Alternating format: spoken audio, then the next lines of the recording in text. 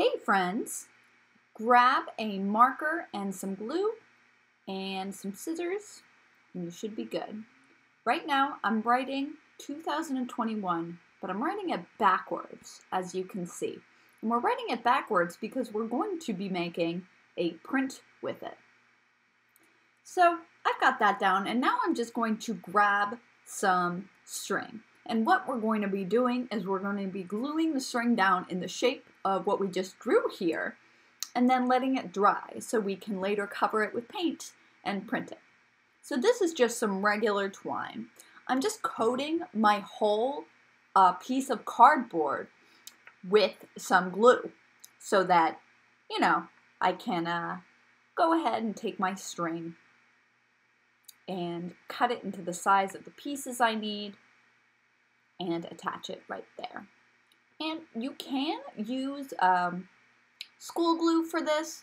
I ended up using glue stick glue because I found that it dries faster and it's still really it does work. So it's all good if you just use glue stick glue or school glue. So now what I'm doing next is pretty self-explanatory.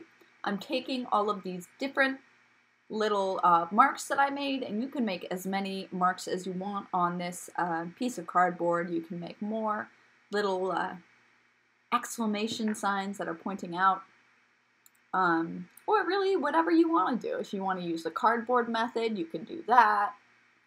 And by the cardboard method, I mean gluing cardboard down as opposed to gluing string down. It's just we didn't do a video with string. And since this project this week is optional, I wanted to give you guys the opportunity to try this out. So, pretty self-explanatory. I broke my two up into two pieces of string, but you can just do it with one piece of string. It's a matter of preference. And now I'm doing my O all the way around.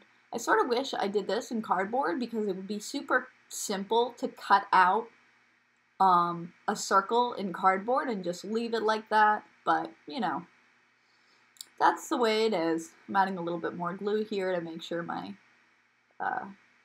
my string is really on there, and move it around so I get it. Adding a little bit more glue here, and I'm going to repeat the same procedure with my second two. Cut that loose. I'm going to give this a minute or two to dry. If you use school glue, take a longer time to let it dry.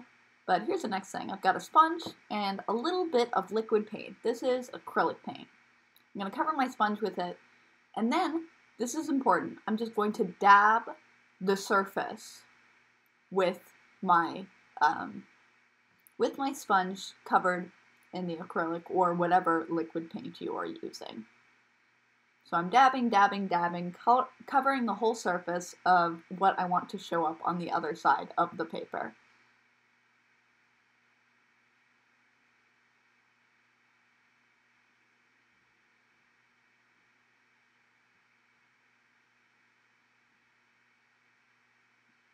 After that, I'm going to lay my sponge down, and I'm going to be very careful picking this up and laying it flat on my other piece of paper.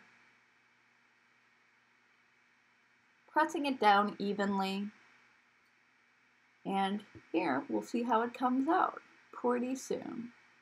Giving it a good press.